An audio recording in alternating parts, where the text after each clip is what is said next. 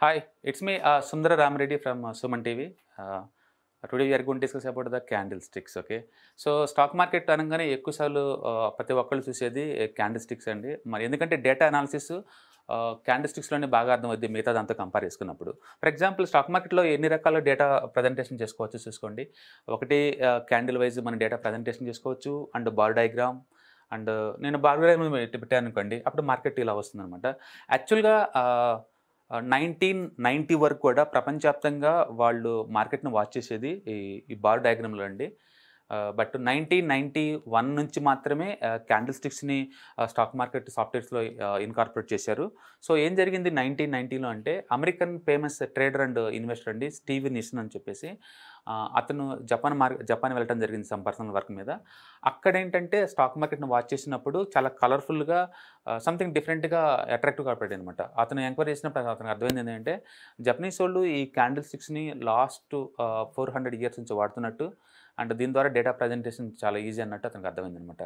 తను ఎంతో ఇంట్రెస్ట్ తోటి ఒక జపనీస్ లాంగ్వేజ్ ట్రాన్స్లేషన్ పెట్టుకొని మరి జపనీస్ లాంగ్వేజ్ నేర్చుకొని అక్కడ లైబ్రరీస్లో ఉన్న ఓల్డ్ క్యాండిల్స్టిక్ అనాలిసిస్ బుక్స్ని ఇంగ్లీష్లో కన్వర్ట్ చేసేసి వరల్డ్ వైడ్గా పాపులర్ అయ్యాడు. అందుకనే Steve నిషన్ని the modern father of the candlestick analysis అంటారు. అతను రాసిన క్యాండిల్స్టిక్స్ బుక్స్ కావచ్చు, అండ్ సాఫ్ట్వేర్స్ కావచ్చు, అండ్ ట్రైనింగ్ కావచ్చు, మోస్ట్ అథెంటికేటివ్ ఆన్ ద క్యాండిల్స్టిక్ అనాలిసిస్లో అనమాట. సో 1991 నుంచే ప్రపంచవ్యాప్తంగా ఈ క్యాండిల్స్టిక్స్ ఫేమస్ అయింది. అంతకుముందు నుంచి మాత్రం ఈ బార్ డయాగ్రామ్ ఆడేవాళ్ళు. సో ఇంకా అదర్ చూసామనుకోండి, అదర్ ఈ కలర్ బార్స్ ఇదే దాన్ని కలర్లో చూపిస్తుంటారు. And next line diagram. Line diagram ఏంటంటే క్లోజింగ్ టు క్లోజింగ్ తీసుకుంటుంది. మధ్యలో ఈరోజు మార్నింగ్ ఎక్కడ ఓపెన్ అయింది, హైయెస్ట్ ఎంత వెళ్ళింది, లోయెస్ట్ ఎంత, ఇవన్నీ చూసుకోదు. కేవలం నిన్నటి క్లోజింగ్ నుంచి ఈరోజు క్లోజింగ్ వరకే ప్రైస్ని తీసుకొని కనెక్ట్ చేసుకుంటూ పోతుంది. సో లైన్ డయాగ్రామ్ దీంట్లో ఉన్న బీట్ ఏంటంటే సింప్లిసిటీ అండ్ ట్రేడింగ్ పాయింట్ ఆఫ్లో ఎక్కువ మందికి యూజ్ అవుతుంది అనమాట. ఓకే, సో అలాగనే స్టెప్, మౌంటైన్, బేస్ లైన్ ఇలా డేటా చూసుకోవచ్చండి. అండ్ బట్ ఎక్కువ పాపులర్ అయితే మాత్రం క్యాండిల్స్టిక్స్ అనమాట. ఓకే, ఫర్ ఎగ్జాంపుల్ ఒక క్యాండిల్ గురించి మాట్లాడదాం మనం.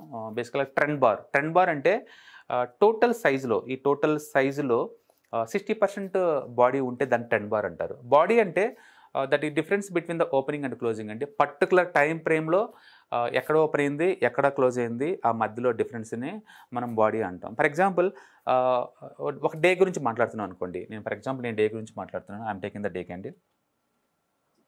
ఓకే, సో ఇది డే క్యాండిల్ అంటే each one is equal to single candle అనమాట. ఇది one day candle. I do take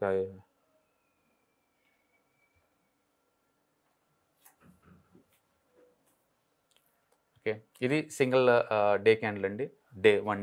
one day activity అనమాట.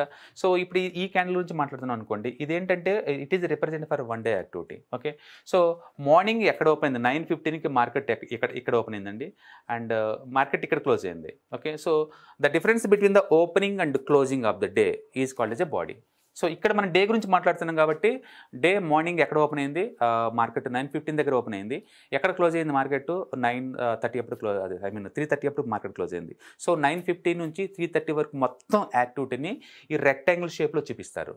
Okay, compare to morning, evening and closing hire అయింది అనుకోండి, మనం గ్రీన్ కలర్లో చూపిస్తాం. అంటే నీకు మనీ వచ్చిన రోజు గ్రీన్ క్యాండిల్ అనమాట, మనీ లాస్ అయిన రోజు రెడ్ క్యాండిల్లో చూపిస్తారు. అందుకని ఎక్కడైనా రెడ్ క్యాండిల్ వచ్చిందంటే మార్కెట్ ఇక్కడ ఓపెన్ అయింది అండ్ లోవర్ క్లోజింగ్ అయినట్లు లెక్క. ఎక్కడైతే గ్రీన్ కలర్ వచ్చిందో మార్కెట్ ఇక్కడ లోవర్లో ఓపెన్ అయ్యి అండ్ హైలో క్లోజ్ అయినట్లు లెక్క అనమాట. అట్లా క్యాండిల్స్టిక్స్ ద్వారా హిస్టారికల్ డేటా చూడంగానే ఏ రోజు ఎక్కడ మార్కెట్ ఓపెన్ అయింది, ఎక్కడ క్లోజ్ అయింది క్లారిటీ ఉంటుంది. సో ఈ బాడీ అనేది అంటారు, దీని ఏమంటారు, రెక్టాంగిల్ షేప్ని ఏమంటారు, బాడీ అంటారు. సో బాడీ వల్ల ఏంటంటే పెద్ద బాడీ అనుకోండి, ఎక్కువ ఆ రోజు డామినేట్ చేసినట్లు లెక్క. గ్రీన్లో ఉంటేనేమో బయ్యర్స్, సింపుల్గా బుల్ అంటామంటే, సో బయ్యర్స్ డామినేషన్ లెక్క ఎక్కడైనా సరే గ్రీన్ క్యాండిల్ అనుకుంటే. రెడ్ క్యాండిల్ అనుకోండి, పెద్ద క్యాండిల్, ఆ రోజు సెల్లర్స్ డామినేట్ చేస్తున్నట్లు లెక్క అనమాట. అట్లా చూడంగానే వెంటనే చెప్పేయచ్చు అనమాట ఈ స్టాక్స్లో బయర్స్ డామినేషన్ నడుస్తుందా అండ్ సెల్లర్స్ డామినేషన్ నడుస్తుందా అని చెప్పేసి. అంటే పర్టికులర్గా ట్రెండ్ బార్ అంటారండి. ట్రెండ్ బార్ అంటే టోటల్ క్యాండిల్ రేంజ్ అంటారు. టోటల్ క్యాండిల్ని రేంజ్ అంటారు. మనం విక్ గురించి తర్వాత మాట్లాడుకుందాం అండి. Okay. So second component in the candle అంటే విక్ అనమాట. దాని తర్వాత గురించి మాట్లాడుకుందాం అండి. ప్రస్తుతానికి ఈ బాడీ ఉంది కదా, ఈ బాడీ అంటే ఏంది, difference between the opening and closing of the day అనమాట. అది కనుక ఎక్కువ ఉందనుకోండి, ఆ రోజు బయర్ డామినేషన్ ఉంటే లెక్క. రెడ్లో ఎక్కువ ఉందనుకోండి, సెల్లర్ డామినేషన్ నడుస్తున్నట్లు లెక్క. సో ఒక రేంజ్లో అంటే టోటల్ క్యాండిల్లో బాడీ కనుక 60% ఉందనుకోండి, దాన్ని ట్రెండ్ బార్ అంటారు. దాన్ని ట్రెండ్ బార్ అంటారు. సో దాని తద్వారా ఏంటంటే మనకి ట్రెండ్ బార్స్ ఎక్కువ ఉన్నాయి అనుకోండి, మార్కెట్లో బయర్ డామినేషన్ ఫుల్గా నడుస్తున్నట్లు లెక్క. అందుకని పెద్దగా ఉన్న క్యాండిల్ని అంటే పెద్దగా ట్రెండ్ బార్స్ని ఇన్స్టిట్యూషనల్ క్యాండిల్స్ అంటారు. అంటే స్మార్ట్ మనీని ట్రాక్ చేయడం కోసం మనం ఎక్కువ సార్లు వాడతాం. ఫర్ ఎగ్జాంపుల్ ఇక్కడ ఈ ప్లేస్ చూడండి, పెద్ద ట్రెండ్ బార్ ఉంది. ఇది ట్రెండ్ బార్. సో ఈ ట్రెండ్ బార్ అంటే ఏంది, ఇక్కడ బయర్స్ డామినేషన్ నడుస్తుంది. ఇక్కడ ఎక్కడైనా చూడండి, ఎక్కడైనా సరే మిగతా ఈ బార్స్ అన్ని నార్మల్గా ఉన్నాయి. ఓకే, అంటే దీంతో కంపేర్ చేసుకున్నప్పుడు తక్కువ బాడీ ఉంది. సో వీటిని ఏమంటారు, ఫెయిల్యూర్ ట్రెండ్ బార్ అంటారు. ఫెయిల్యూర్డ్ ట్రెండ్ బార్ అంటారు. అంటే ట్రెండ్ బార్ అంటేనేమో 60% బాడీ ఉండాలి ఓవరాల్ క్యాండిల్లో, అంటే రేంజ్లో 60% బాడీ ఉండాలా. అండ్ తక్కువ ఉందనుకోండి, అంతకంటే తక్కువ, దాన్ని ఫెయిల్యూర్ ట్రెండ్ బార్ అంటారు. సో ఇవన్నీ ఫెయిల్యూర్ ట్రెండ్ బార్స్. మళ్ళీ ఇక్కడ ట్రెండ్ బార్ వచ్చింది, అంటే బుల్ కంట్రోల్లో ఉంది. సో మొత్తానికి ఈ ఈ ఈ కౌంటర్ ఏంటిది, ఏయూ బ్యాంకు బుల్ కంట్రోల్లో ఉందండి. బుల్ కంట్రోల్స్లో ఉంది, అంటే బయర్స్ కంట్రోల్లో ఉంది మనం చూసినంత వరకు. అండ్ ఇప్పుడు చూసారనుకోండి, ఇక్కడ 1 2 అండ్ 3 4 5 6 గ్రీన్ క్యాండిల్స్ ఉన్నాయి, 10 bars. And 1 2 3 and 3 red bars ఉన్నాయి. అంటే ఓవరాల్ ఈ క్యాండిల్ ఇక్కడ కూడా మార్కెట్ బుల్ కంట్రోల్లో ఉంది, అంటే బయర్స్ కంట్రోల్ ఉన్నట్లు లెక్క అనమాట.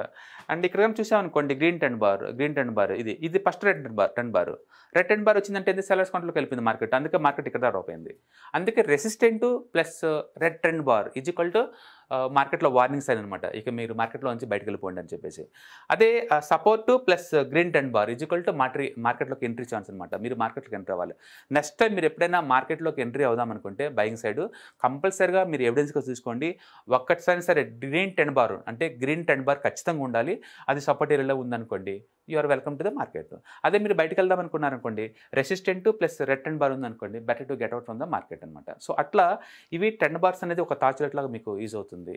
నెక్స్ట్ టైం మీరు మార్కెట్ చూసినప్పుడు ఈ క్యాండిల్ గుర్తుపెట్టుకోండి. 10 బార్స్ ఉంటేనే మార్కెట్లోకి ఎంటర్ అయ్యేలాగా, 10 బార్స్ రెడ్లో ఉంటే బయటకు పోయేలాగా ప్లాన్ చేసుకున్నట్టే మీకు స్టాక్ మార్కెట్ నుంచి మనీ మేక్ చేసే ఛాన్స్ ఎక్కువ ఉంటుంది. అందుకని క్యాండిల్స్లో చాలా మ్యాటర్ ఉంటుంది. ఈచ్ క్యాండిల్ ఒక డిఫరెంట్ స్టోరీ అనమాట. ఈచ్ మూవీ కనుక ఒక డిఫరెంట్ స్టోరీ ఎలా నేరేట్ చేస్తాయో, అలాగే ఈచ్ క్యాండిల్ కూడా ఒక స్టోరీ చెప్తా ఉంటాయి. మార్కెట్లోకి మనీ వస్తుందా లేదా బయటకు వెళ్తుందా అనే దాని గురించి. సో ఇక్కడ రెడ్ టెన్ బార్ అంటే మనీ మార్కెట్లోంచి బయటకు వెళ్తున్నట్లు లెక్క, అండ్ ఇక్కడ గ్రీన్ టెన్ బార్ అంటే మనీ మార్కెట్లోకి వస్తున్నట్లు లెక్క. అంటే పర్టికులర్గా స్మార్ట్ మనీ అంటే పెద్ద పెద్ద ఇన్స్టిట్యూషన్ మనీ లోపలికి వస్తుంది అన్నట్లు లెక్క అనమాట. సో తద్వారా మనకు ఈజీగా మార్కెట్ ఇంటర్ప్రిట్ చేస్తుంది. మీరు ఏం చేయాలంటే, ఇలాంటి వీడియో చూసినప్పుడు వెంటనే ఇమ్మీడియట్గా మీ ట్రేడింగ్ కౌంటర్ ఓపెన్ చేసుకొని అందులో చార్ట్స్ మీరు చూసుకుంటూ పోతుంటే అది మీకు చాలా గుర్తు ఉంటుంది, చాలా ప్రాక్టీస్ చేసినట్టు ఉంటుంది అనమాట. తద్వారా మీకు గుర్తుపెట్టే ఛాన్స్ ఉంటుంది. సో క్యాండిల్స్లో చాలా ఎలిమెంట్స్ ఉంటాయండి. Now I discuss only trend bars, అంటే బాడీ ఎక్కువ ఉన్న క్యాండిల్ గురించి మాట్లాడాము. నెక్స్ట్ మనం మీట్ అయినప్పుడు we are going to talk about more different way of a candlestick analysis. Okay, thank you.